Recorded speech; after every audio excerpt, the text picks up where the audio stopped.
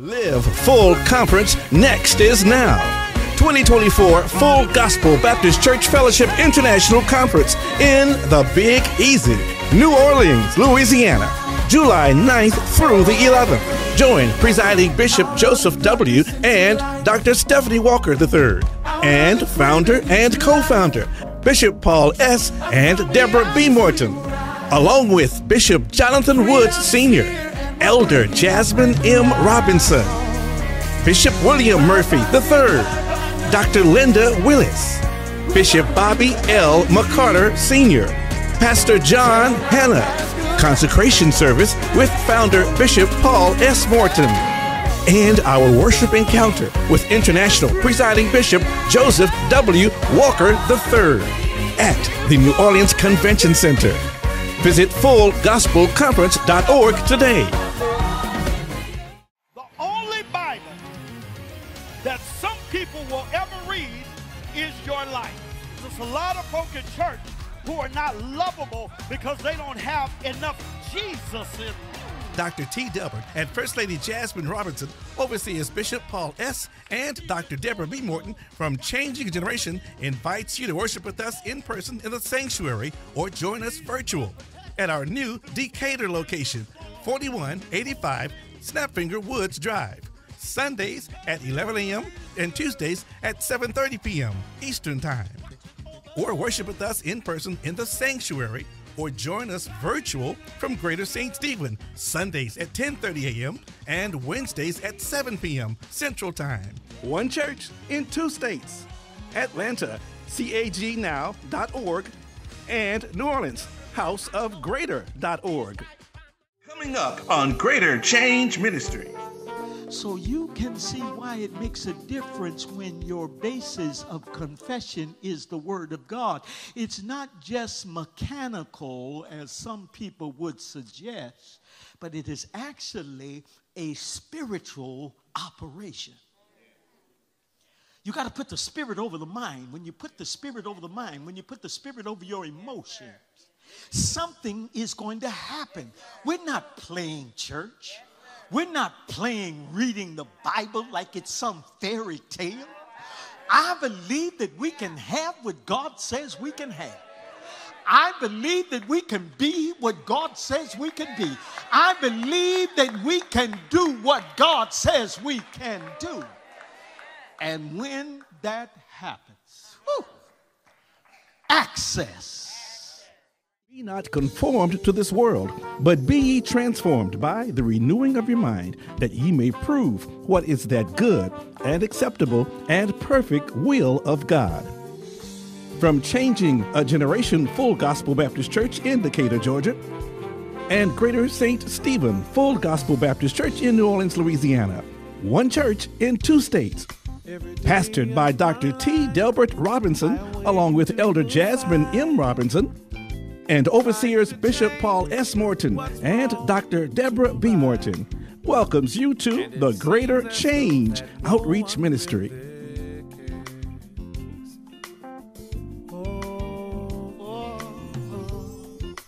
world is such a mess. When will it end? Will things get better than what's been? I know that day is soon to surely come. I can already feel Now, prepare for a life-changing experience. Well, praise the Lord and God bless you. Welcome to the Greater Change telecast. I'm Bishop-elect T. Delbert Robinson. And I am Elder Jasmine Morton Robinson. Listen, you are in for such a treat today. Yes. You know what I love about the Greater Change telecast? You just never know. You never know what you may get. Yeah. This is just like, let's say it's a byproduct of the product. Yeah. So first of all, I want to invite you, if you haven't done it, follow us on all social media platforms. Yes. It will bless your life. These few moments we have with you, they pale in comparison to what the Lord does on a regular basis. Yes, so that's why we encourage you. We invite you to tap into the worship experience. I promise you, you'll be blessed. Speaking of tapping in, Yes. let's get ready to tap into the sanctuary right now. The word of the Lord is going forth, and it's just for you. Don't go nowhere. Text somebody. Let them know Greater Change is on the air right now. We'll be back after this. John, the 15th chapter and verse 7 from the New Living Translation says, "But if you remain in me, and my words remain in you, you may ask for anything you want, and it will be granted."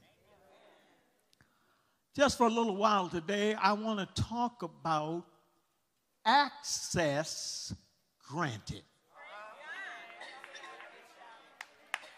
Look at somebody. You can even put it in the chat. Just say access granted. Thank you, ushers.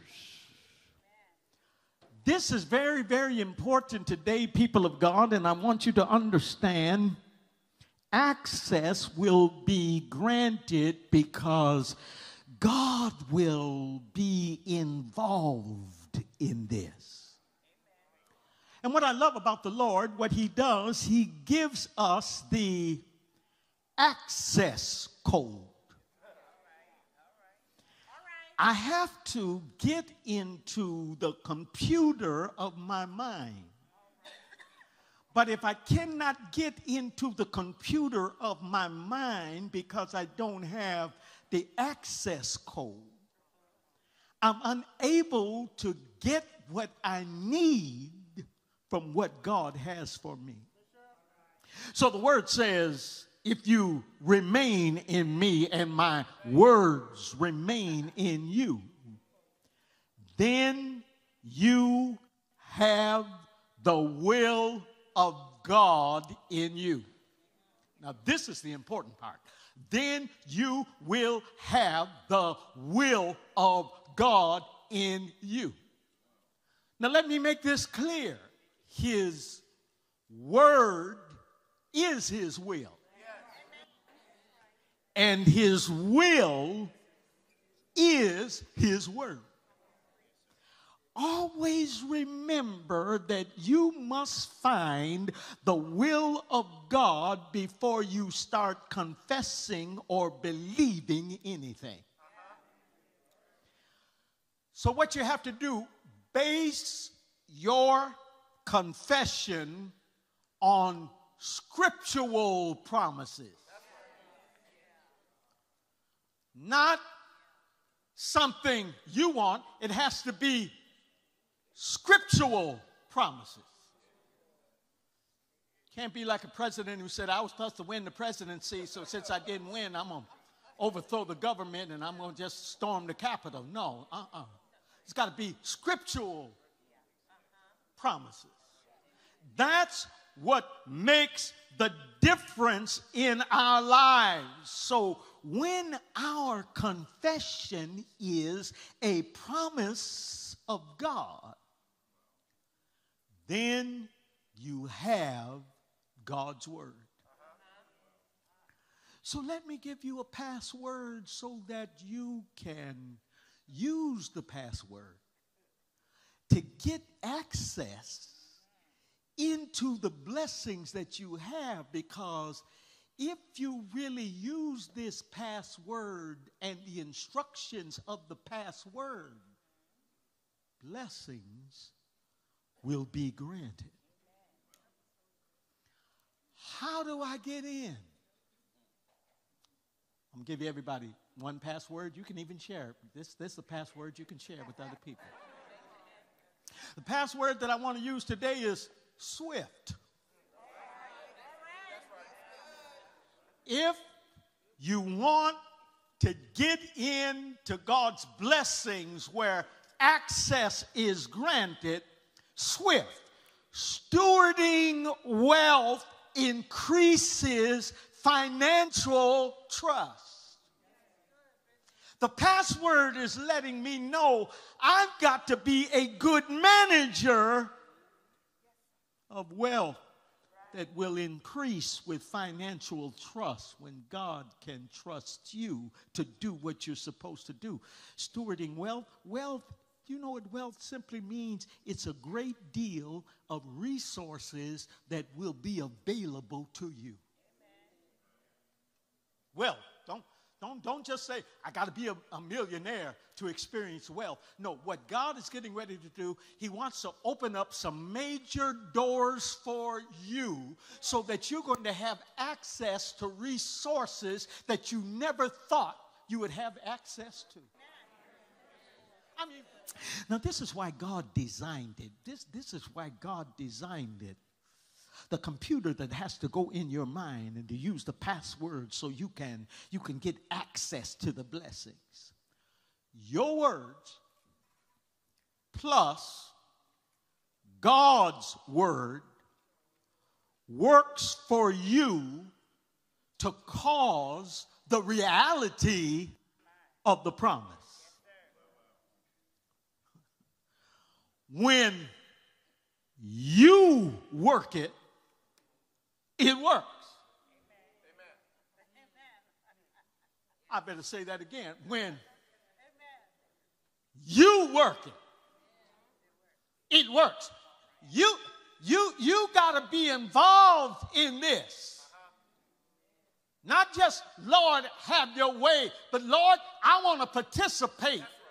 I want to put my faith in this. I want to put my trust in you in this, and I believe that what I've been waiting for is about to happen. If you don't do your part, it won't work. Peter said, God has given us the things that pertain unto life and godliness. And he gives it through the exceeding great and precious promises in his word. That's why the devil don't want you to get into the word of God.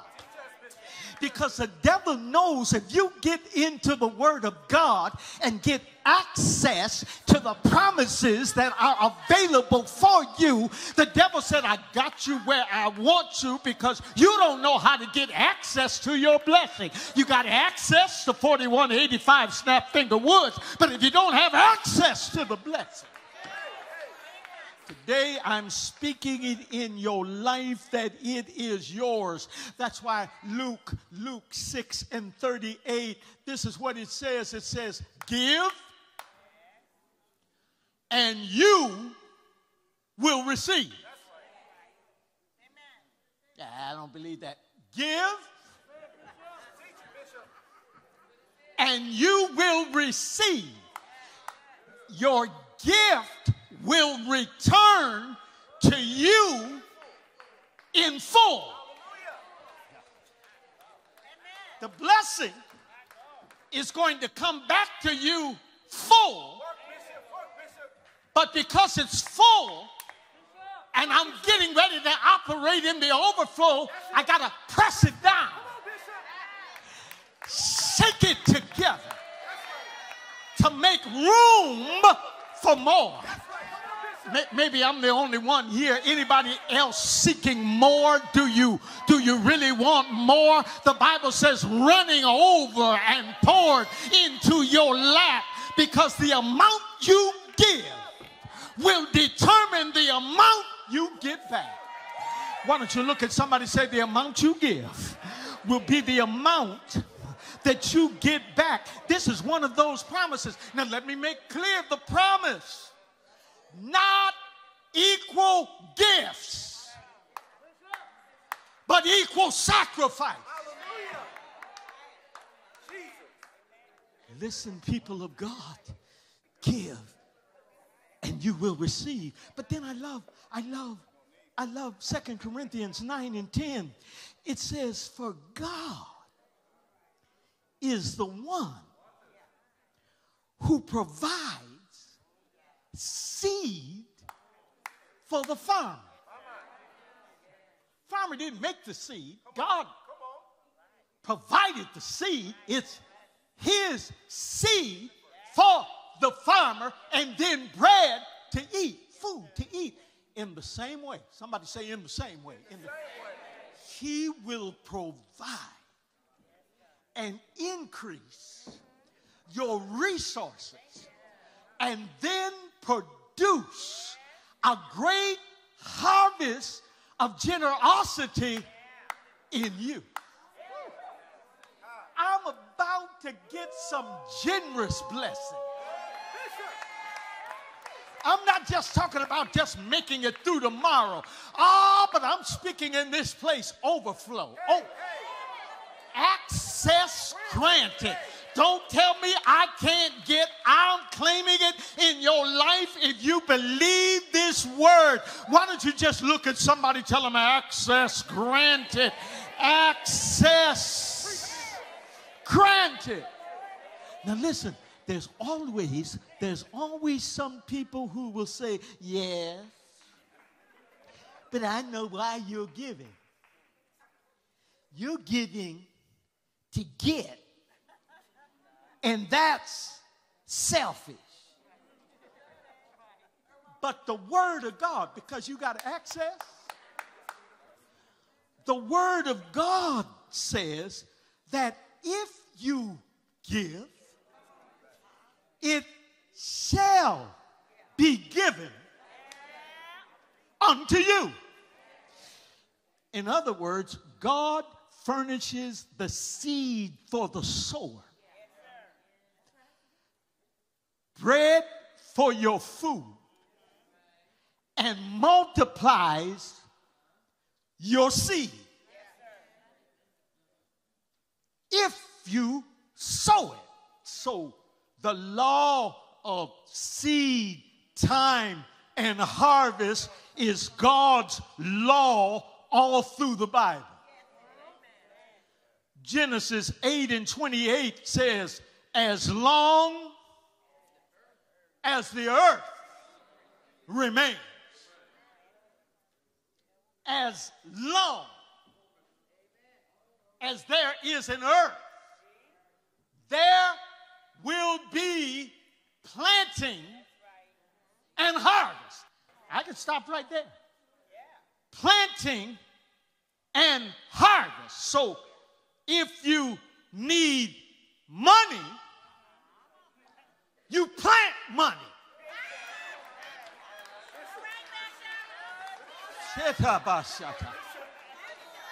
If you need time, you plant time. Some of you ain't got time for nobody. It's all about you. You ain't got time for nobody. But then when you need somebody to take time with you, you can't get them because the law is seed time and harvest.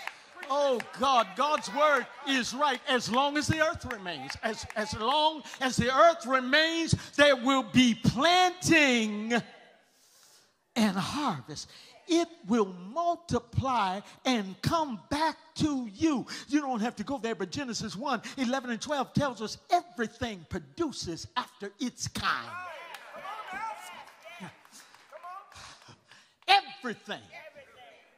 Everything produces after its kind. That's why if you mean, you produce after your kind. I better leave that alone for some of y'all. You close up your spiritual computer. I better leave that alone.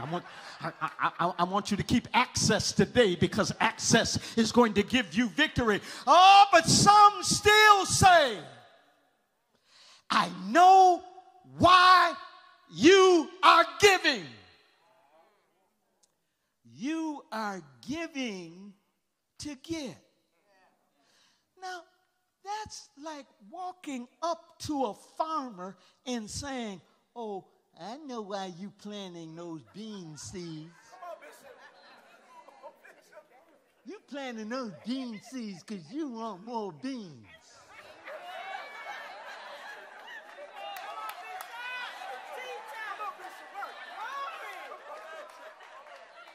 Gabrielle Union would tell you, yeah.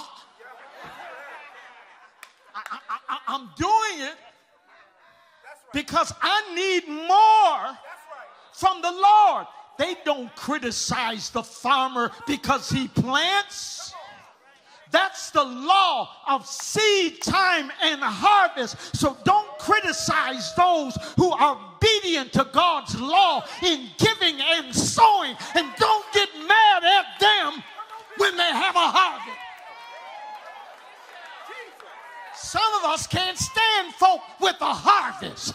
I'm here to tell you, it does not matter who you are. You don't have to be a football player to get a harvest. You don't have to be a medical doctor to get a harvest. I speak it in your life. I don't care if you're working at McDonald's. God will turn around and give you a harvest because I'm trusting him. I'm trusting him with what I have. You got to know that God is about to turn it around for you. Listen, people of God. Listen, people of God. I want you to know Jesus said you live by every word of God. God says the way you reap a harvest is to plant. That's his way, and he says that it works. How could it be wrong for us to plant and expect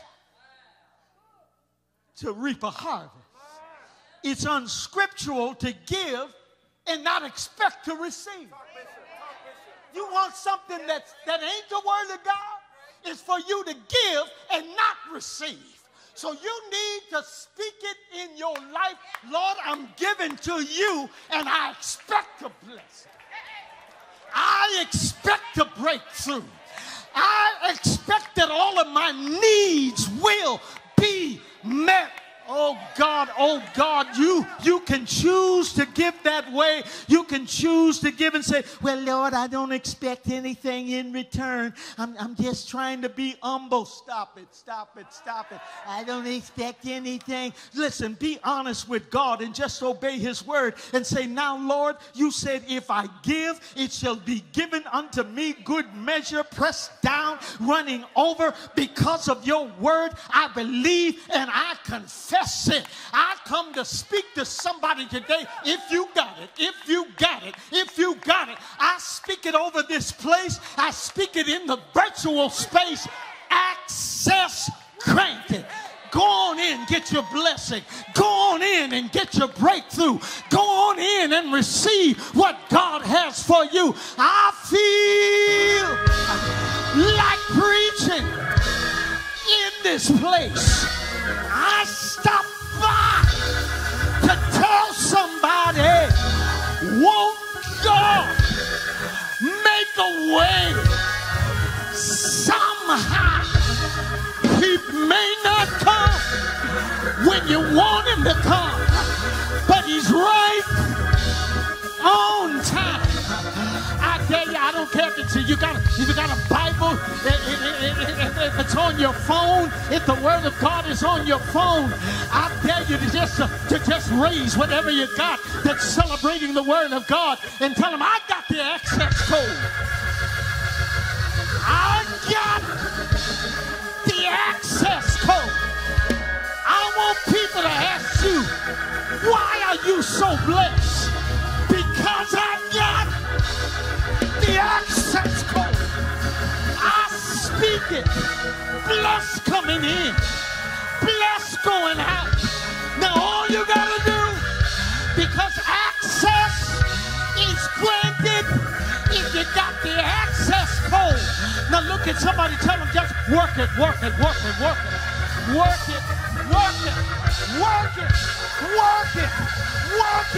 I'ma keep on planning. Work it. They can call me crazy. You giving again. Work it. Access is granted. I believe it makes you want to shout. So I vote when I think about the goodness of Jesus and all he's done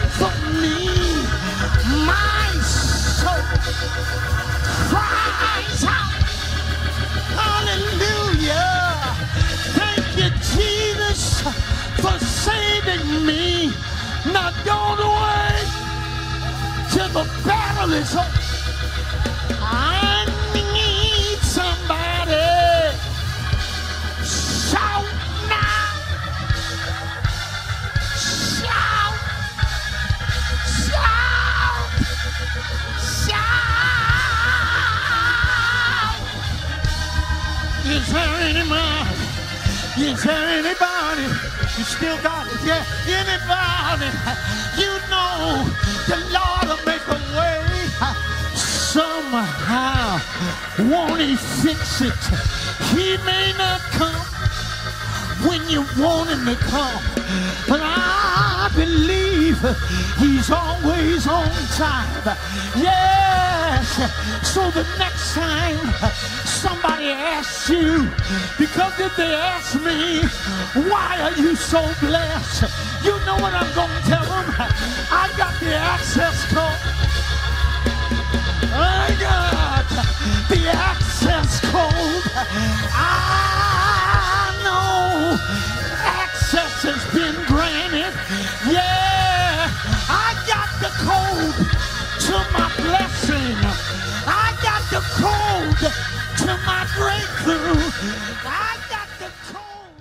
My goodness, were you not blessed by the word of God that went forth? I tell you, we told you, you never know what or who you're gonna get. I know that you've been blessed. And listen, if you've heard the word, maybe you need an encouraging prayer to push you forward, that you can activate the word that you've heard. So Pastor, will you pray? Absolutely. For the people? Stretch your hand toward us. Let's make a point of contact. Father, in the name of Jesus, I pray now for my sister. I pray for my brother, that because of this word, you will meet them right where they are. We thank you. Your word will never go out and return void. Yes, so Lord. fill them up until they overflow. And we'll give you praise, honor, and glory for it now. By the strong name of Jesus, we pray. Name. Amen. Amen. Well, guess what?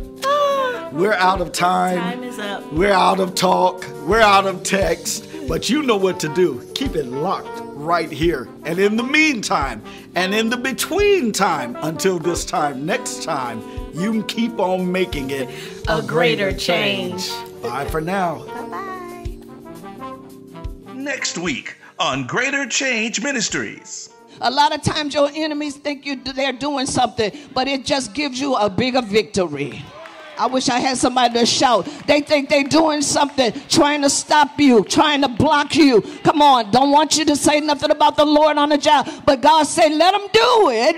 Don't forget, rather, your rod. He said, I'm going to take that, what they're doing, and give you victory over it. Clap your hands. The victory becomes bigger when you attack me the more. Oh, my.